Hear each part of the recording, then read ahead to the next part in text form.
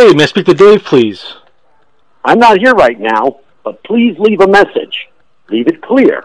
And if you're an interview, keep talking, because I am here. Oh, hey, Dave. This is David Sheridan.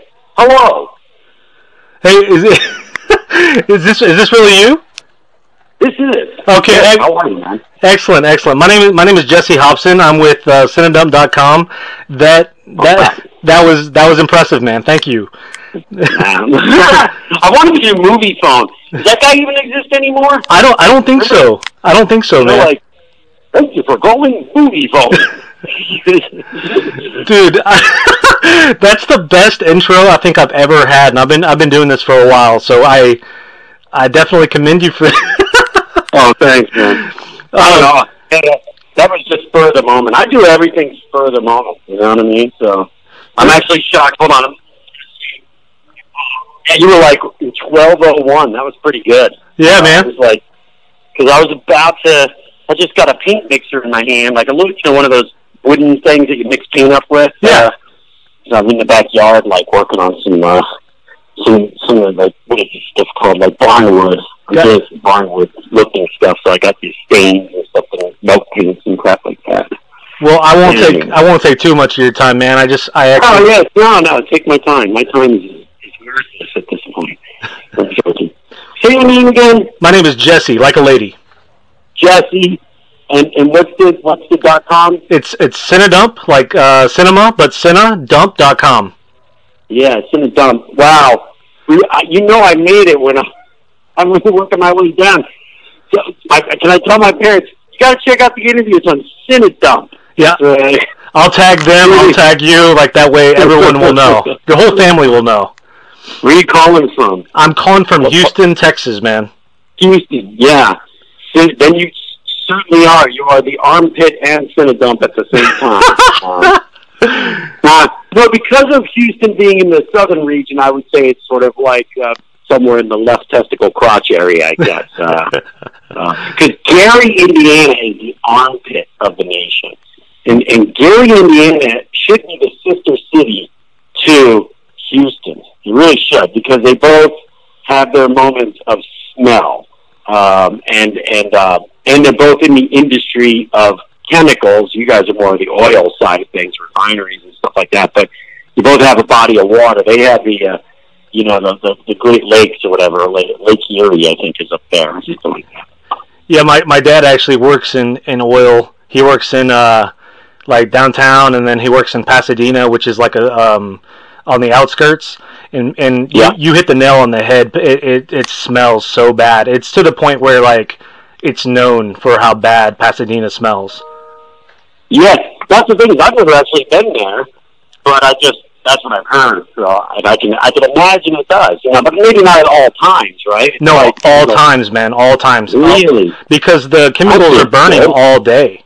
So yeah, that can't be good. No, that can't be. Get the hell out of there. Yeah, rent's like super low. Cost of living super low, especially in that part of it. So yeah, if you live, cost of living's low because you won't be living long. It's like, the cost of living. You know what? Get yourself a goddamn jet ski right now. Do a little water world stunt show through the oil slicks and light it on fire. It's like you'll have some sort of growth coming out of your spleen, I guess, by the time you're 56. So. Yeah, it's pretty horrible. But I mean, you have my number now, so if you ever want to visit the great area of Pasadena, Phil, I don't live there. I actually live on lakes in near Houston, so we can actually go jet skiing where I live. Oh, nice. Yeah, I had friends from LA move out there with their family, and I forget what the dad did for a living. I think he was in banking, actually, but they got a nice, it certainly does not cost, the cost of living is affordable. And they got a pretty nice place, and I don't think they were hit on the flood /hurricane. Wasn't there something recently, maybe in the last couple of years? Yeah, we had one about a year and a half ago. It was actually pretty bad, man. Like It was the same year that the Astros won the championship, so it kind of worked out. Like now people don't remember the Astros winning so much. Like, didn't they win? Oh yeah. But my TV floated away that year, so I couldn't, couldn't see it. But there are these pines. I think there's like these pine barrens somewhere between Houston and Austin. There's some sort of like pine barren area that I want to go visit at some point. Yeah, Austin's definitely the place to visit. I have friends that live there, and I would say that it's more of like a novelty city. Like if you want to go like hang out, kind of see the art side of Texas, that would be where to go. But ultimately, I would not recommend living there unless you're like Richard Linklater or someone that has ties to that area. Right. Exactly. Texas royalty type of area, I guess you could say. Exactly. Yeah, Sandra Bullock. I know. I've actually worked with Richard Linklater. Oh yeah. So yeah. I like him. Which project was that? Well, it's a project that never really got off the ground, but we were in pre-production, and it was called An El Camino Love Story, and this was 1999. Oh wow. Maybe even 98. Might have been around 98. It was one of my first things I was doing.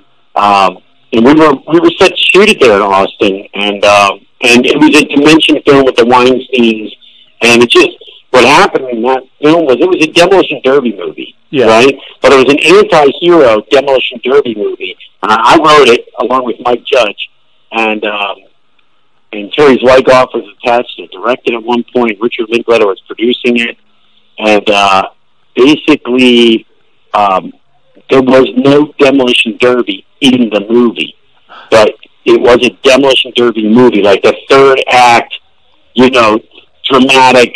If there's a baseball movie, there's baseball, you know what I mean? Yeah, if there's a gladiator movie, there's going to be some gladiator third act thing, you know what I'm saying? So, like, the whole, big climax was supposed to be this demolition derby. That's what everything was building to, with all the drama and all the Jeopardy beats and stuff like that. So there were cars involved, and then the guys fixing cars up.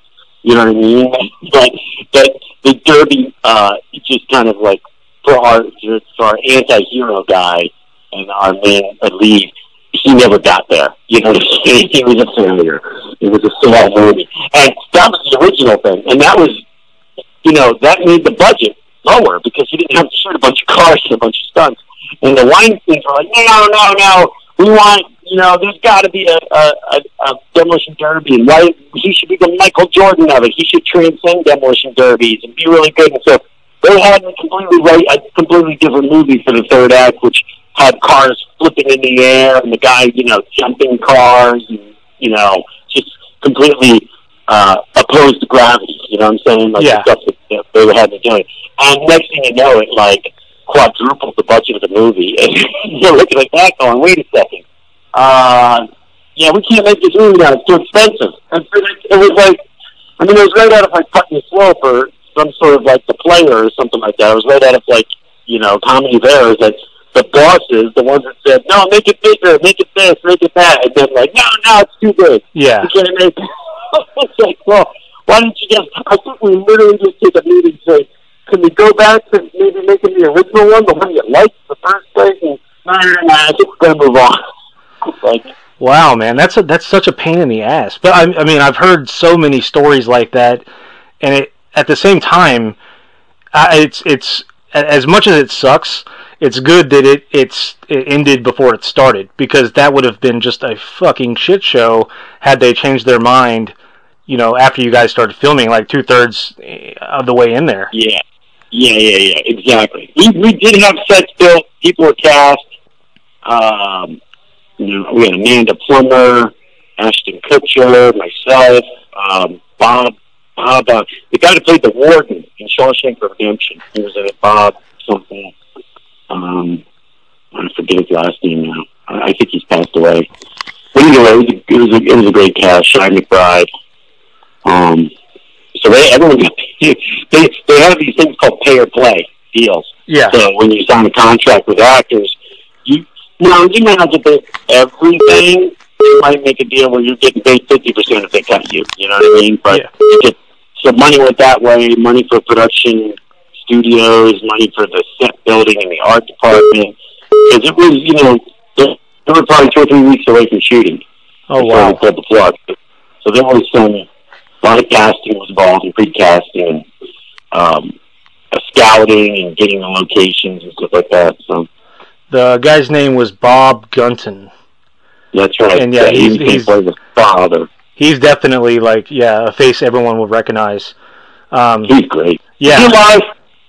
Let's see. I'm kind of curious myself. Let's see. I think he might have passed away. He's alive. Really? He's 73. Yeah. So that's he looks good too. Yeah. He must be. Here's the thing. I don't watch a lot of TV. So he probably is in a TV show. I would imagine. God, I mean, an actor like that is probably like a regular on like something. Deep or something. Yeah. You know what I mean? Yeah. He's like someone's obsession right now that like we have no idea about. Yeah, The Flash. Yeah. You know? Yeah. Agent of S.H.I.E.L.D. Like, there's so many TV shows. Do you agree that, like, it's just, there's way too much content now? Yeah, when it's really, honestly, it's kind of a pain in the ass, like, because, like, I can devote an evening to a movie or even two. Now, if someone sends me an entire series, I got sent, like you mentioned it, the Shield. I'm not gonna sit and watch an entire series of The Shield because you want a review on the new Blu-ray. You know what I'm saying? I might watch one episode here and there, or maybe even one, but I'm not. There's just not enough time. You can't live and allow someone into your living room every morning. Or every day. That's just too much to ask. Right. And on top of that, as many shows as there are. Yeah, movies. There's so many. Netflix, you know. So, I mean... Between Hulu and Amazon and Netflix and then, just all the content that they're already making and licensing and then all this independent stuff. And we're about to talk about an independent movie. And then you got your studios and stuff. You know, and it's just... it's overwhelming to me to stuff definitely gets lost through the cracks. At the same time, the benefit to me as an actor, but I do more than an actor. I'm a writer, producer, director. And that's the bad side of that is it gets your head spinning for me. I'm like, just so much going on. It's like I'm a hyperactive, so it's hyper sensitive. There's just too many spinning plates that can be in my face at one time now, because there's so much activities and options. On the acting side, I've pretty much just stopped pursuing anything and just wait for friends or people to call me, because it makes it a lot easier for me to slow that down. But also, I know if somebody's calling me to be in something, then they're going to let me sort of do what I want to do. It's like you have a little bit more leverage there. My leverage on one side is a lot of it is independent movies, so clearly the budgets are lower, and that trickles down. Actors don't get paid if the filmmakers don't have the wallet to make everything in the movie. You know what I mean? You got to put the money up on the screen, and you got to make sure you have money for a car. If you have a car, it's supposed to pull up.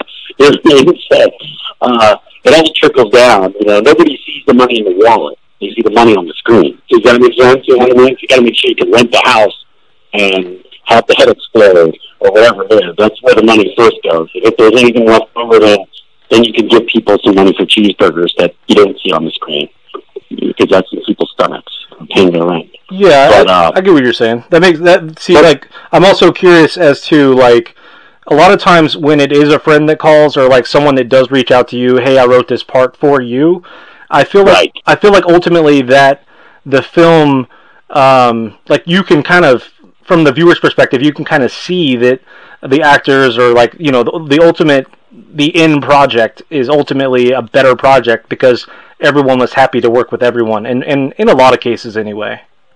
Yeah, no, and that's what I was going to say, was by me kind of like putting myself in I'll take calls versus make calls. I'm not going to chase a bunch of stuff around where if I get it, by proving myself, at the same time, you're kind of on someone else's dime in the sense of you're a puppet you're a puppet for hire. A lot of times when you're acting, you're a puppet for hire. There's strings attached because you're the puppet. And a director and other people, producers and studio want you to be a certain way. They want you to act a certain way. You don't get a lot of say. But when it's smaller projects and friends are calling and they say, I wrote the role for you, and they say, do your thing, and Dave, come and create how you want to play it. You know what I'm saying? Then there's a value in that from my perspective of being able to give these performances that maybe I haven't been able to do. You know, like I kind of think that, like, okay, what I haven't done yet. You know what I'm saying? Okay, I haven't played that kind of character yet. I haven't done that. I haven't been able to do like a really dark drama yet. But this is great. I'm doing it. You know, you got it. I'm going to jump in full force. And I do agree with you. Like, we did a film. Have you seen Victor Crowley? Yeah, I have. I love it. I have tons of questions about that in particular.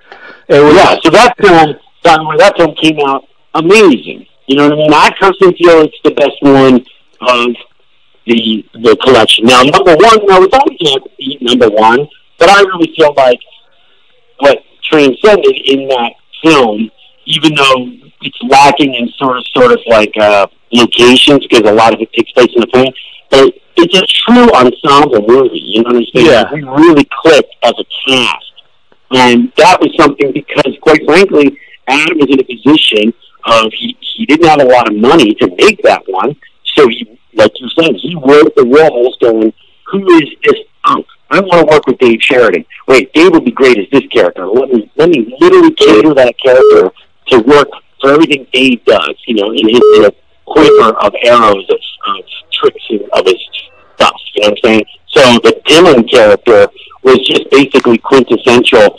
See Dave's run. You know what I mean? Like, well, put Dave Sheridan in there and just let him go do his thing. You know what I'm saying?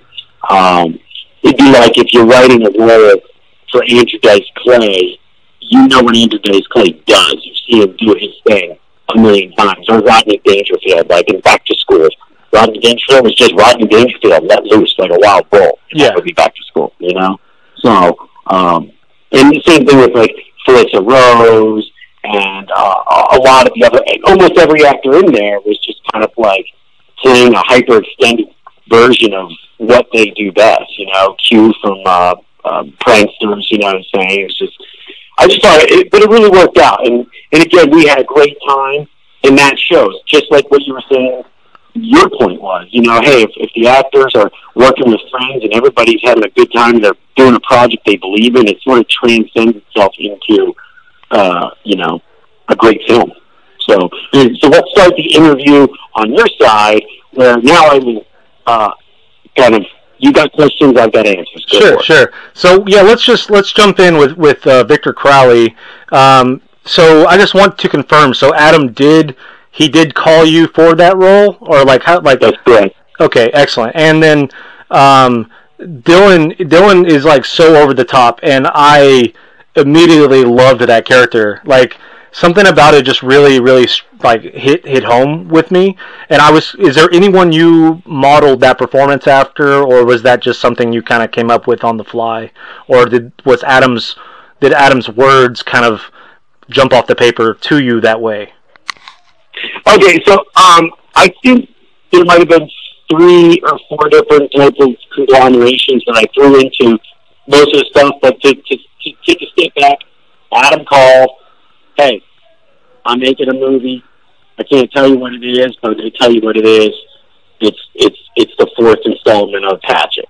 But keep that a secret. We're going to make it a secret. And right away, the fact that he was going to try to make the movie under the radar, without anyone knowing, I was already in. And he's like, I wrote this character for you.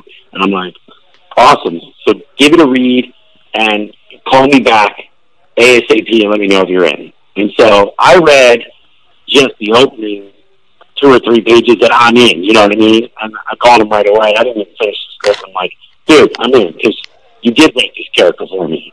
I can see how it flows with what I do. With that said, creating Dylan was, obviously he's, you know, there's things written in the script. He's the wannabe actor guy. I didn't write up those like when he's going through the impressions or handing out his headshots or resume. So all that's built in. So that, obviously when you build a character, you obviously take the stuff that's already signposted for the character right there and then, and so, okay, overzealous actor, but yet he's in the swamp, doing swamp tours, and that's a big, but yet he really embellishes on those swamp tours. And so my son at the time was really into his Jaws phase. And so one of the things, he was doing was on YouTube, because he's already watched all the Jaws movies, and he already watched all the Sharknado movies, and he's already short phase, but he was into watching just the Jaws tour rides that people shot with their phones at Universal Studios. He would watch hours and hours of the same kind of tour, but with different tour guides. You know what I mean? Yeah. And I watched those with him, and that's really where I kind of got the majority of the Dylan thing was, he's doing these swamp tours. You know what I'm saying? Then I took it like, wait, he's a guy more like doing that Jungle Cruise tour or the Jaws tours, where he really makes it, and that's where he gets his theater time. That's where his acting is on that little boat, you know what I mean, with his little costume. So that's kind of how I created that costume with the whole, if you go and look at one of those Jaws tours of the riverboat, you'll see my outfit is kind of very similar to one of those amusement park outfits that they would be wearing. You know what I'm saying? So yeah. I'm kind of wearing the uniform there. In fact, when I got done shooting, we went to Universal Studios. They don't have the Jaws ride at the one in LA anymore. And I think they might have just recently retired it in Universal Studios in Florida. I hope they didn't, because my son really wants to get on that someday. How old is your son? Now he's, I think he's 11. He just turned 11. Okay, yeah, awesome, man. Yeah. Perfect time to take him. Yeah, he might have been 8 during this period. But either way, Jurassic Park, the Jurassic Park ride, which is really a roller coaster. No, it's a flume ride. It's a flume ride at Universal Studios. The guys, they're wearing the exact same outfit that Dylan's wearing. I'm talking like the blue shirt, the tan vest, the moon tag, and the actual a scarf. Yeah. A scarf, which I think is what I got from Sam, whatever his name is, from the original Jurassic Park. Yeah. He had that scarf thing. So, I put the outfit together. And a lot of times for me, when I get on set and I have the outfit and the hair and the look and stuff, then naturally a lot of that physicality then feeds back into how I'm going to play the character. I would say also, with the film, and the ending, and where Dylan kind of goes, I honestly took a kind of like a Bruce Campbell vibe. I was like, okay, I want this to be sort of like, because I am somewhat the hero in the movie. I don't want to give it away to people, but so I was like thinking of like great like machismo of horror movie heroes, and I was like, okay, Bruce Campbell. I'm gonna give a little bit of that in there, and then like a little bit of Matthew McConaughey. Not McConaughey's like not in his acting or the way he sounds, but just in that kind of sort of like machismo. You know what I'm saying? Yeah. Dylan walked his fake walk, but the best part about the Dylan character, what Adam pitched me and what we wanted to bring to the thing was, he was that kind of guy when you first meet him where you just go, oh, this guy's dead. Oh, he's so dead. You know what I mean? I can't wait for him to get killed. And to be this sort of jerky, I wouldn't say I'm an asshole, but I was just this idiot, cocky, sort of like jerk sort of dude, but not a jerk in a mean way, but just like, oh, this guy is so getting killed. Yeah. And the guy's like, hey, we're over here. Or like, I'll go out and get it and look outside. You know what I mean? Like all the stuff that go, here's where he's going to get it. Here's where he's going to get it. Oh, he's going to get killed here. You know what I mean? But he never does. You know what I'm saying? It's like every little turn, you think this is when Dylan gets it. Like when I'm in the cockpit and Victor Crowley finally comes in, it's like, oh, Dylan's going to get it here. He's alone with Victor Crowley. But he doesn't get me. You know what I mean? So I thought that was the sort of like, I wouldn't say it was I would call it like a misdirect, not a bait and switch, but we did misdirect the audience. Cause, I mean, if you agree with me, because I don't know if you knew the ending or was tipped off or what, but if you're watching it, you get a sense like Dylan's eventually going to get it. You know, like that. Yeah, I had no idea that was coming, and I would probably label it as more of like good writing, because if you can make an audience feel that way, then and you ultimately deliver something else and they're still happy about it, I just think ultimately that's just good work. Yeah, exactly, and that's the thing is my character probably more than anyone else in the entire film probably has the biggest sort of arc in a change of when you first meet the guy and then what he is at the end. You know what I'm saying? Yeah. Because obviously Victor Crowley's the same. He's a homicidal demon maniac, and a lot of the other characters have that same id, whether it's Andrew or, what was the lead, what was her character's name?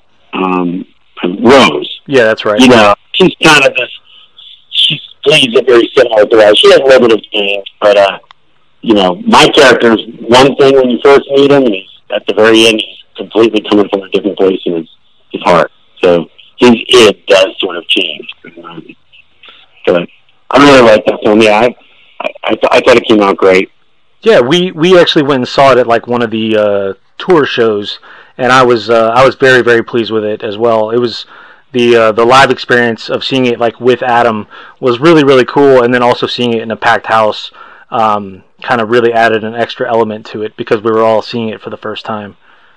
Oh yeah, I mean, and that is the kind of movie, and it's a real shame that they don't make, like, Adam had to fight to go do this tour and to, travel around to get this sort of into theaters where they could be an experience of that level versus, we're going to open for one weekend on 10 screens just so it has a higher rental on VOD, and there's really no one in the movie theaters doing those particular things. Making it a tour and promoting it and knowing that Adam's going to be there and there's going to be Q&A and there's going to be some, exclusive merch available, et cetera, made a real event out of it. But at the same time, that's like a popcorn movie that offered a lot of laughs, a lot of moments, and, if you're into horror, it offers that because, so there's a lot of elements to that being something with seeing it in a group and seeing it live is actually makes it seem that much more enjoyable. Yeah. If you're watching that with one other person, like by yourself,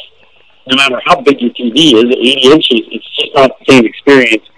Films like that are definitely really made they're catered to watching as a group so that everyone feeds off of each other, especially in the comedy moments and stuff, Yeah, there's some pretty big payoffs, and I think that's what I loved about it. Let's jump from one hardworking director to another. Let's talk about Bloodcraft a little bit and working with James. How was that, and how did you get involved with Bloodcraft? Yeah, now my history with James is and the same with Adam is a little cloudy because I never remember how I even met people. Honestly, I'm not quite sure how I first met James. I know that it was years ago. I was friends with both of these guys for many years. And so James and I were socially friendly, went out and met with him a couple times, drank at a bar, ate some late night tacos, knew that he was a prolific filmmaker in the sense. I mean, this guy, for such a young age, has made so many movies, and I mean, he's cranking them out 2 or 3 a year. I don't know when he has time to sleep because he writes a lot of the stuff as well. So when you're writing it, and you're reading it, and you're producing it, and you're directing and editing and sound design, it's like overwhelming how much time he puts into his, time of his days. I'm saying goes to just workaholic. So I know anybody like that I want to work with. Yeah.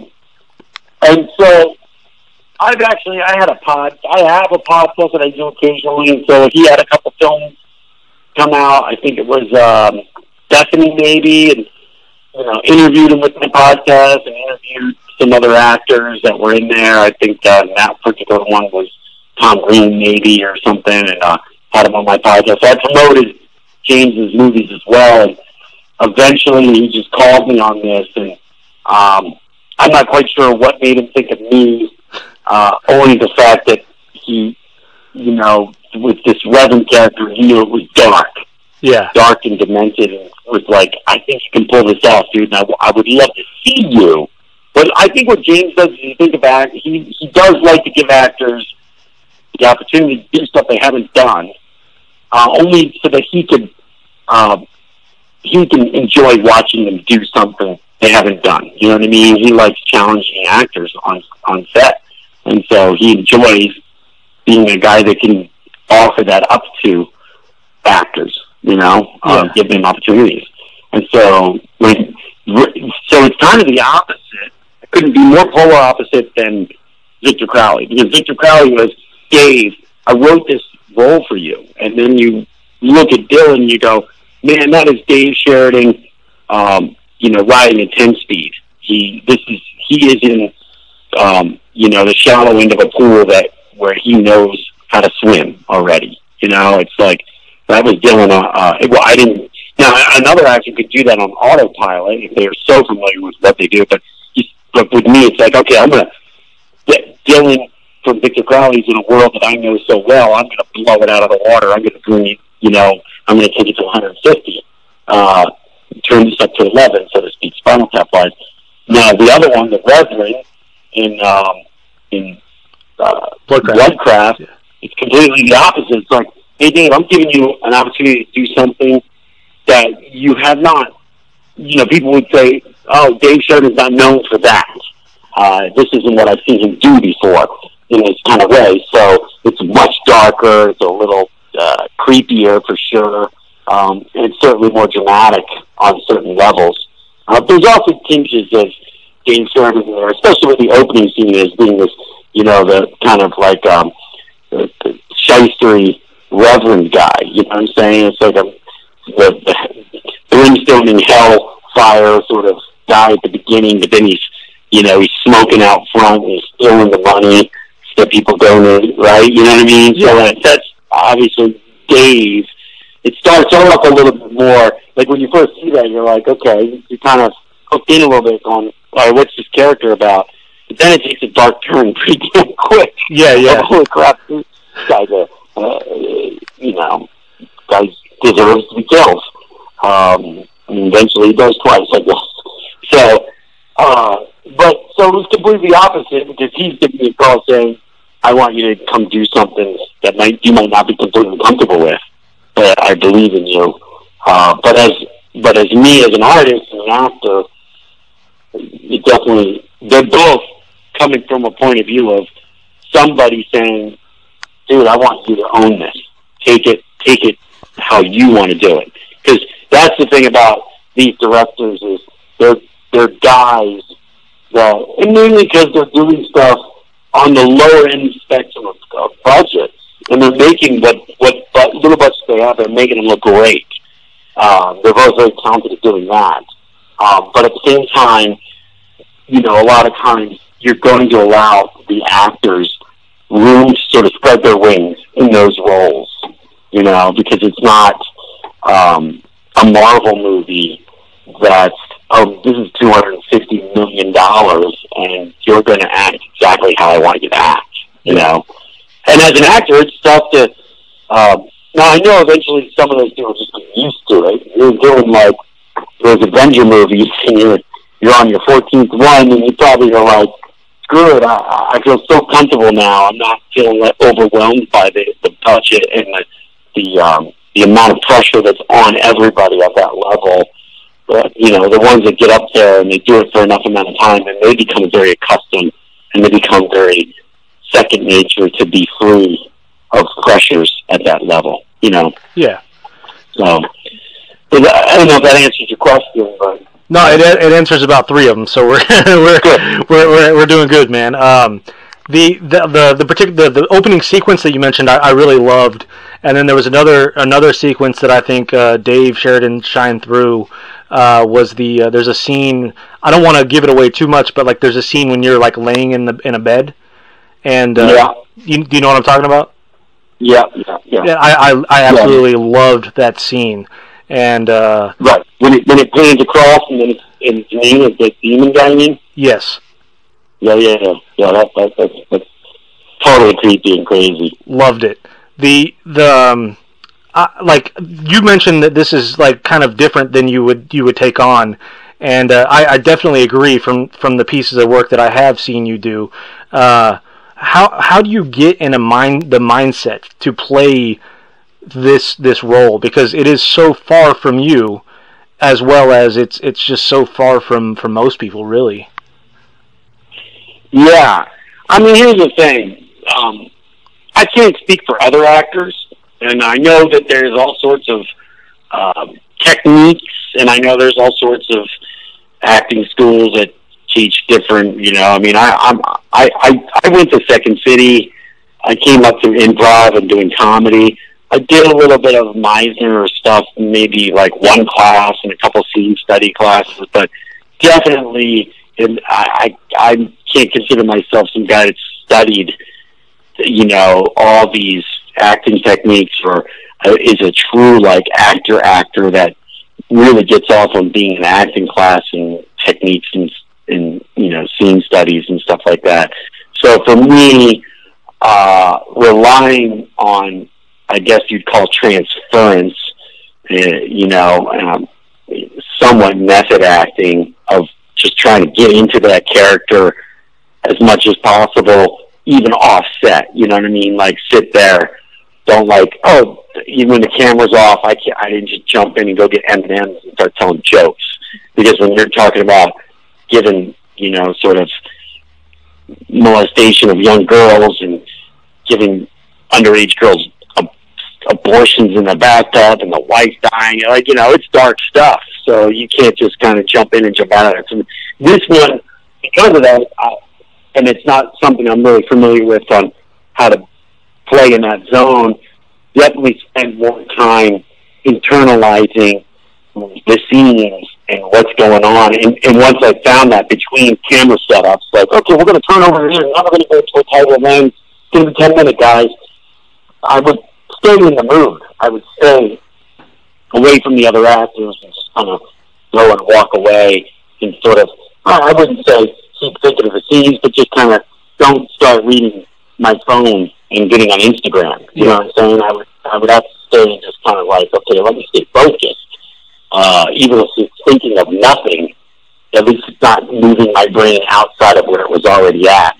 But on the transference level, it's also, you know, if you've got the death scene when my wife dies, you know, it's like, okay, who do I really care about? When have I cried for someone dying, or a family pet dying, or a grandfather, or grandmother, whatever?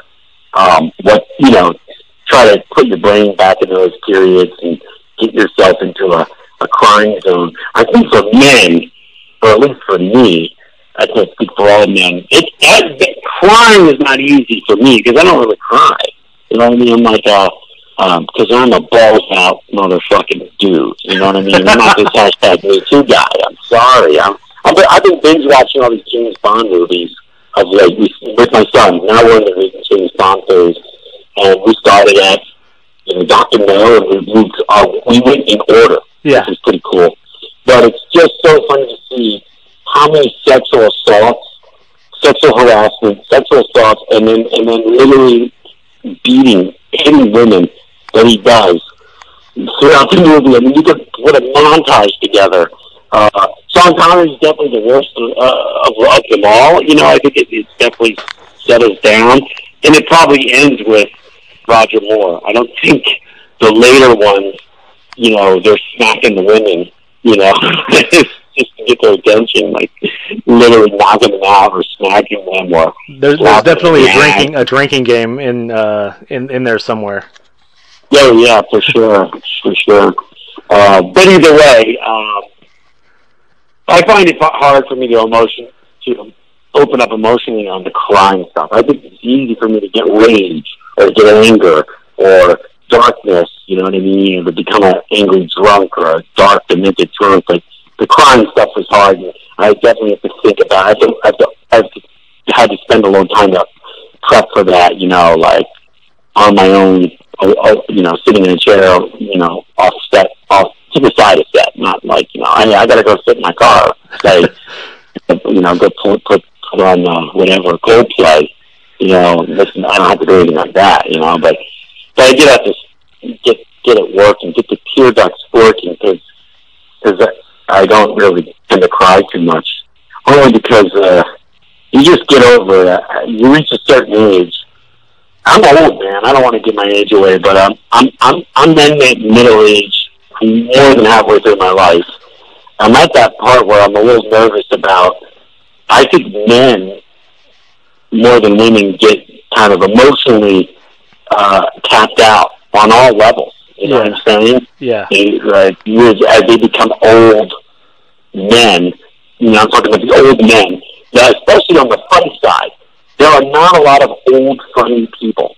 You know what I'm saying? Like, some of the funniest guys that I knew, like the funny comedians, then they're not funny anymore. You know what I mean? It's like, and I don't want to point people out. I'll throw a couple under the bus, but like Chevy Chase hasn't been funny in a long time. He's kind of a bitter person, you know, of late, of what I've seen. You know what I mean? Yeah. You know, you seem to have stayed funny.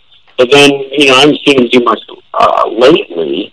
But like somebody, like, but it's very rare that there's a George Carlin or a Don Rickles or even a Rodney Dangerfield that at an older age are still like really like hitting, sort of like have life on a lighter side. You know what I'm saying? And I think that's what it is. Life weighs heavier on you. You know, you get to a certain age, then your parents die. And then you've gone through divorces. You've raised kids that didn't turn out the way you wanted them to turn out. They hate you. You know what I mean? It's hard to be funny. Then you look about at the world and going, oh, the world is going to hell. This isn't the way it was when I was a kid. And well, wait, now I'm a socialist. Now I'm a racist. Now we've moved the goal line. Yeah. You know what I mean? It's like, I remember growing up, and it's like, you know, my grandfather was like, oh, that colored fellow over there. And I was like, how did they colored? I think that's a derogatory term now. But it wasn't when he was growing up. It's like, you know, when I grew up, the black guys. You know, some people would say, can't say black, it's African American. You know, it's like, wait, they were black when I knew them, you know, so I think some of this, like, moving of the goal line makes older people, it's, you know, it puts them on the side if they have to change, you know what I mean, the way they were. It's like, wait a second, what was so wrong with that? I don't know. I'm not going to speak to it either way, but I'm saying I can understand how some people, when they get to be 60 or 70 and somebody says, well, now he's an old racist. Yeah. Now he's an old misogynistic man. It's like, but I think that's the way they did, you know, treat women growing up. When, you know, it's hard. It's the whole thing of how they were brought up. It's tough. To kind of touch on that. By the way, we just veered off on a whole different subject. You don't need to play any of that stuff in. That has nothing to do with the film. It's all good, man. I'm 32, and I lately I've been going to just as many funerals as I have weddings, and so that's okay. It's equally depressing in both scenarios. Yeah, but you're not going to funerals of friends, are you? You're going to funerals of older people, right? Older people lately, but yeah, I mean, like within the last couple of years, I mean, there's been friends, you know, here and there, but I mean, they're just like random occurrences. Yeah. It's kind of interesting you say that. I do think that there's this kind of like mid-30s first check-in of some people die by accident. Some people die from drinking and pills by accident. I'm talking car accidents though too, or something. And then there's people like, I had a couple friends that did get sick. You know, like, oh, she got leukemia. Like, there are people like, so there is some shedding of some people, and then you go through your weddings, and then you're going to go through all my friends are having kids. Then you're going to go through all your friends are getting divorced. Yep. Well, it's like you kind of like, I don't know. You kind of mentioned, you touched on it a little bit. It gets to that point where like, okay, I'm tired. Like I am personally, I'm tired of kind of going to these events just because, like, I don't really have much more to give as far as emotion, and like it's just so frequent. Like there's like, okay, I got to be happy today, I got to be sad today, I got to be happy today. So I really appreciated you opening up like that, because it's very it hit close to home, and I really respect that from you. Oh, cool, thank you. Yeah, I only bring it up because it's something I have to think about for two things. One is I want to be funny. I'm a funny guy. Yeah. I mean, I feel like, you know, look, this movie, the movie where it's coming out, I think it's April 9th. We should make sure we post that, like, and I'm sure you're going to put a trailer or something. But Bloodcraft, I really think it came out pretty cool. It's a very interesting film, you know. It's certainly interesting from the perspective of something I haven't done. But the reality is this: I do feel like that making people laugh and smile comes naturally to me ever since I was in kindergarten, preschool. So I definitely would hate to lose that ability, because I do feel like that is a drive of, you know, for why I'm here on Earth.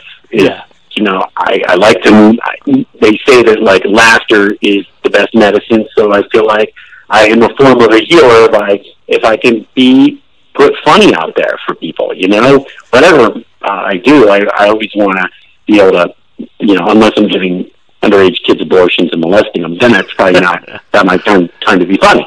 But I would say this: after doing such dark, this was a dark film. It was the darkest role I've ever done, and I did leave the set drained. Yeah, it's draining. It was draining because, yeah, I told you there was so much. I couldn't just jump into it. I really had to sort of, I wouldn't call it method acting, but I would call it transference, and I would have to sort of put myself in the state of mind prior to the scene and try to stay in that zone, and then do the scene in the moment of the scene and embody what was going on in the scene. But there was also other aspects going on in my head of thinking of the time that my dog got hit by a car for the crying scene, or what would it be like if my wife died, because I am married. Like, what would that be like? And think about that, internalize that, and then make that part of the scene. You know what I'm saying? Yeah. And I'm like, man, I'm glad I don't do this.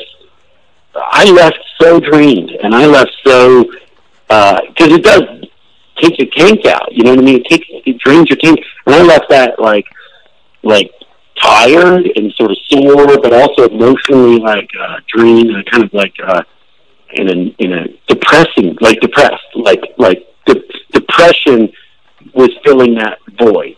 Yeah. And I, you know, not that I've ever done any illegal drugs, but if you ever done ecstasy or cocaine or any of these other things that like send your serotonin levels, it drains your serotonin levels because it blasts.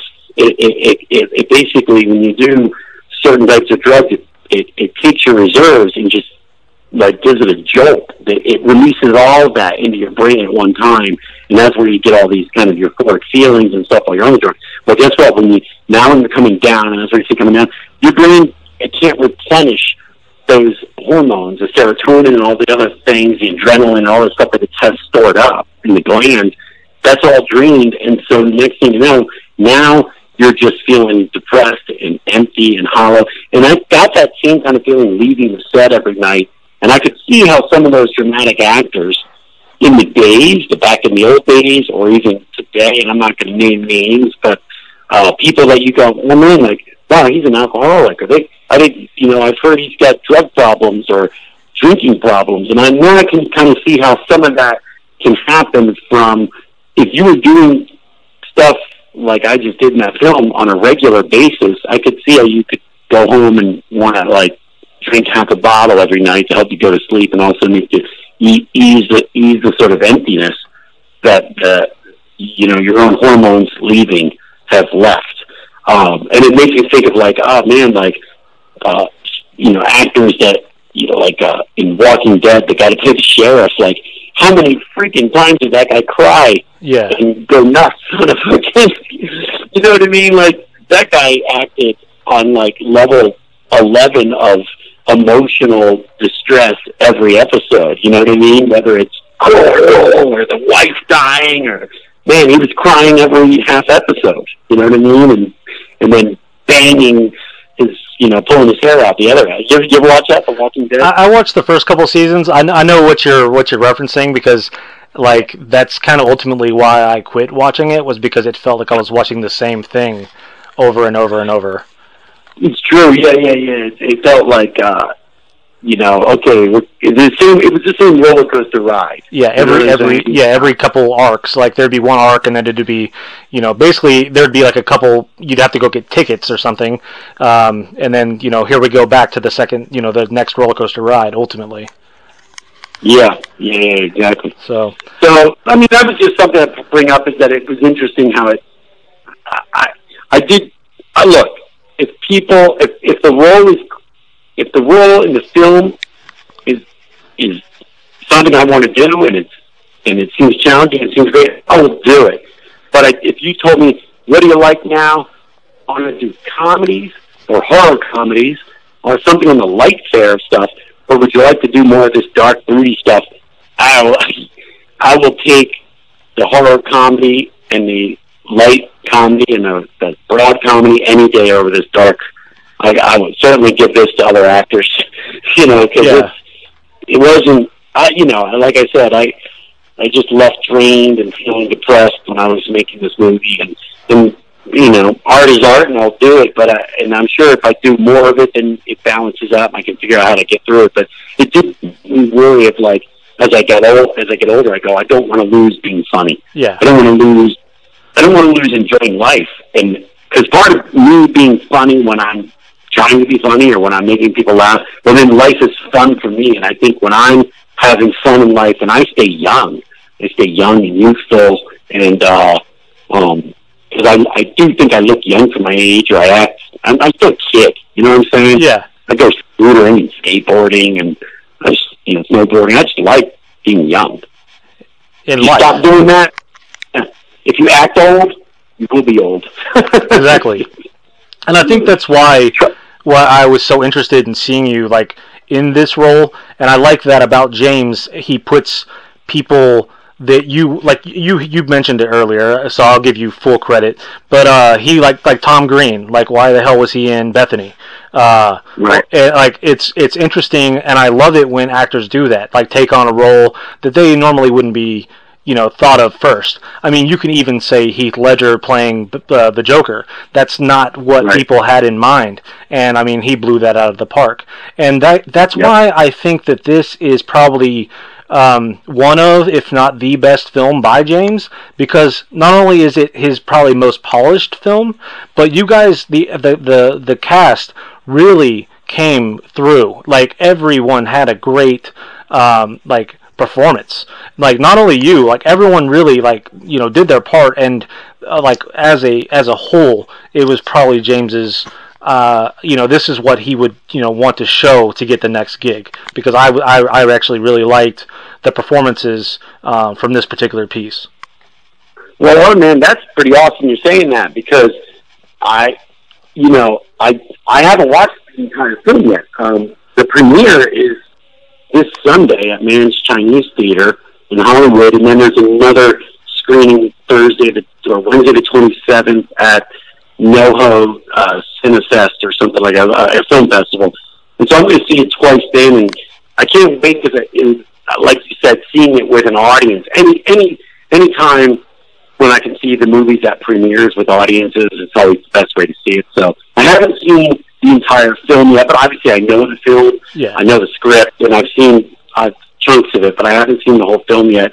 However, I've seen a lot of his other films. So for you to say you think it's one of his best or a polished thing, that's awesome here. I would say the big thing that sets this film up differently than his other films is this is a truly independent movie, and it's James. It's his first true independent movie where he's not beholden to investors for a quick turnaround, or who already have a distributing deal in place, because a lot of the stuff he's done in the past were already distributed. They were already, hey, this is the money, go shoot this, and you need to deliver it to us by this time, and we're your boss. Yeah. So we're going to give you a couple notes. There were no bosses on this one higher than James. This was, he raised the money, or he didn't raise it, but the money was independently. The money was independent, and there were other, contributors that were producers, and the writer, Madeline, is that Madeline? Yeah. In the film. And the film is loosely based on some aspects of her childhood, her relationship with her dad, and some things that happened. There were some dark stuff that she brought into this script and was kind of using it to work through therapeutically through herself. So some of the relationship with this Reverend and the kids was, in actuality, some things that she lived through. And so that was kind of dark. But it also, when I knew that, meeting her and talking to her about the script and stuff, it also made me want to do it some justice. You know what I'm saying? And take it serious and give the best performance on my side of what I could do, in terms of the levity and treating it with the gloves that it should be treated with, out of respect. Because there were some aspects, not the whole movie. She didn't kill somebody and bring him back. You never know, man. Well, that could be the part that she was talking about that was real. I don't know. But there were other things on the personal side. She was saying things like this did happen to me growing up, and I'm working through it. And this movie helped me work. Writing it helped. It was kind of a therapeutic way of working through it. So that right there was like, oh, that's deep, and okay, I'm gonna be respectful here. Yeah. Not that I wouldn't be, but she's on set, so I didn't want to do anything during the takes that made it seem like I was making light of it right as soon as we wrap or something like that. So we're kids on set, and I've acted with the one girl now twice. I'm drawing blank on her name. The blonde hair. The blonde hair. The younger girl. Shoot. Oh, whatever. Yeah, I can look it up and tag it. Let's see. Yeah, because in the small. What was that? I'm pulling it up right now. Let's see. I'm sorry, it's taking a second. Let's see. Sorry.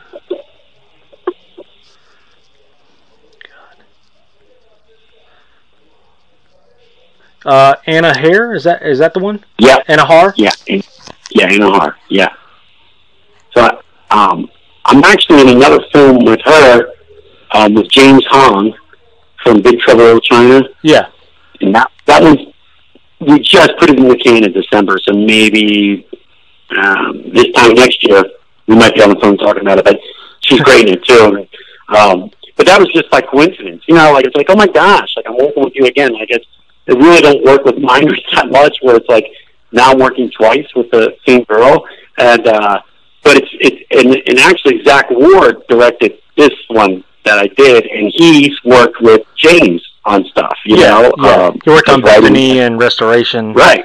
Yeah, exactly. So it's like, and none of that was related. Actually, that's what was funny about it. They just, because I knew Zach Ward from doing conventions and just on the acting side of thing. Through Tyrese, I met Zach first through Tyrese from going to a Transformers party. You know what I mean? Like a screening, premiere Transformers party, and then Zach was at that party, and we hung out. And next thing you know, I saw him at a convention, and he's there for signing for Christmas Story, and I'm like, oh, that's right, a Christmas Story. And we just became friends. Yeah. And then he's making this film, and he calls me up, and it's just like, oh my gosh, you work with James, and I just shot a movie with James without Anna, and now you've cast Anna. Yeah. Because I think she was in Bethany. Yeah, she was in Bethany and Restoration as well. So right. James has used her multiple times. So I knew Zach and I knew James, met them together. There was no working relationship with them together yet. Gotcha. I think I'm losing you. Are you still there? No. Okay. Yeah, I'm here. Okay, excellent. All right. Well, that was a nice note to kind of wrap up Bloodcraft. I want one more thing from you, if you don't mind. Yes. Yes. So I just recently revisited it, and you probably are the main reason why I do rewatch this movie, and I'm always looking forward to your scenes. It's Ghost World, and okay. As soon as I saw you even in the trailer, I knew I had to see that film. Is there anything interesting that you can recall from that set, or is there anything you'd like to mention about that? Well, that brings us full circle back to Richard Linklater and the Demolition Derby movie. Yes, perfect. So, remember, I told you we were making the Demolition Derby movie, and it was cast. We're building sets, and we have locations and everything like that. We're a couple weeks away. So that character was the lead character in the Demolition Derby movie. Oh, man. I need that movie. I need that movie made. Doug was the lead character fixing up this crappy car in the yard, and he ends up, it's a Chevette. He was going to take a Chevette to a Demolition Derby because that's all he could afford. He had this Chevette. And anyway, long story short, I told you, it got shut down. Yeah. The movie got shut down. And so different things that, so when it got shut down, and Terry Zwigoff was attached to direct it, but he was also directing Ghost World. And so with Dan Klaus, and they knew each other from Crumb, from the documentary when he did Crumb. Yep. And that's how Mike Judge was involved with Terry Zwigoff, because Mike and his animation, his drawings, and Crumb, you know, and being cartoonists and stuff like that, and Dan Klaus and the comic books. So basically, when it was shut down, Terry's like, keep the mullet, keep the mustache. We're going to put you in Ghost World. We're going to find a place to put you in. We got to find something for this character. We got to find something, right? Yeah. And so those scenes were completely improvised. They were not scripted, and it was just sort of that Dave wanted to come, and we're going to put you at this convenience store. You know what I mean? Where Brad Renfro works. We'll put you as a guy hanging out there in the parking lot. Let's just come up with stuff. And so we just really improvised all that. And but it kind of speaks, when I tell you all that, it probably makes sense to you now, that when you said you saw the trailer, or you saw the thing, you went, what the fuck is that? Yeah. And then you watch the movie, and it kind of is this weird thing of like, this guy pops so much with energy and indifference with the rest of the film. And that's why, because it was not organic to that movie. It wasn't organic to their vision or whatever. It was, we took this character I was going to do and just said, screw it, let's put him in here and just have fun, because you know, I didn't get to make the movie. I didn't get to make the movie where that was the lead character. I wrote it. I spent 5 years writing the goddamn movie and all this stuff. And so it was kind of a consolation prize where Terry's like, well, let's just go put him in here. And the best part was when that film came out and the response that people had to the character, Doug, in the movie. Yeah. Then Harvey and Bob Weinstein called me and apologized for shutting the movie down. They apologized once they saw it. They said, we're really sorry. We got it wrong. You know, we should have made that movie, because they saw now that the character that people were responding to the character, you know? Yeah. Because that character is based on a short. I made a short back in the old VHS days. I made a short about that character, Stuart, and just kind of a day in the life. It was like 10 minutes long, maybe 7. And that kind of traveled around on the VHS spectrum and got to Richard Linklater, and he gave it to Mike Judge, and Mike gave it to Terry Zwigoff, and that was kind of the auspices of them meeting with me and saying, you know, what do you want to do with that? And I said, I got this feature film idea, and then we developed it, and we all wrote it. I did the writing, but they were involved. They read it and gave me notes and story ideas and stuff like that. But it took a long time to make that film, to get it to the point where the film was going to get made, but it didn't get made. So holy shit. Yeah, so but that's kind of why it sticks out. You know what I mean? It's sort of why you were like, oh, tell me a little bit where'd that come from, you know? Yeah. So, damn, dude, that blows my mind. Because it's so crazy that was the first thing we started talking about, too. So, holy crap. Is the short of it, is that available online, or even is the script anywhere that I can find it, maybe? This is my cell phone, so why don't you just text me your email, and I'll look for it, because I don't know. There was a period when MySpace was around. Yeah. And I think I might have posted it on MySpace, but I don't know if that's even available anymore. Yeah. You know what I mean? I do have it digitally. There's definitely somewhere there's got to be digital stuff. I put that out with a collection of all my early stuff that I shot in the late 80s, early 90s. That was one of them, because I think I shot in 1993 or something like that, the 92, the original little thing called Stewart, and which is probably, you were born at that point, but you were young. Yeah. What did you say, 32? Yeah, 32, 87, right? yeah. You were born in 87. Okay, yeah. So I shot that. I shot that when you were 5. You never know me. I was watching heavy metal when I was 5, so. Yeah.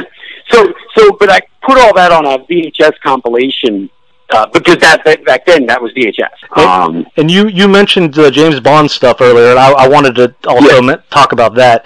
There is, so I also have a few laser discs. I only collect like the weird ones, but back in the day, Sean Connery did some audio commentary on a couple of his early laser discs, and they're they're super, super hard to find, because he's drunk in the audio commentary, and he talks about doing coke, and he talks about beating women, and it's like, he's like, yeah, I give a woman a backhand, if she needs it, she gets it, and because of which that never got transferred to the DVD, so it's like stuck on Laserdisc, so it's pretty cool.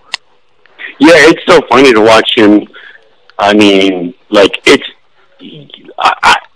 the Roger Moore, I love the Roger Moore ones, because he brought a little bit more of a sense of humor, and wasn't completely, he wasn't sexually assaulting these women, right? Yeah. There's two moments, a couple James Bond ones where, it's like, even when there's, hey man, you really should, you gotta follow that lead. But then him and another guy are just like, he talks to the other guy going like, yeah, you women around here, like, maybe we should just get laid first. Like, what are we talking about? Like, I was like, didn't say that, but whatever he said, I was like, that's the last thing on your mind right now, but it's still like, he's like a sex addict is what I'm saying. Like, he's like literally, there's things he does which are funny, like there's, like in this last one, I think it was Thunderball or something like that, where the girl chicks in the bathtub, and he walks in, she goes, well, at least give me something to put on. And he hands her the slippers. Right? He goes, here you go. And she's like, ugh, right? And she takes the towel on her head and wraps it up. But that's like, okay, that's funny, quirky James Bond. But there's other ones where it's just like, dude, like, you're literally just like this skeezy guy now on this chick. You should be focused on the crime.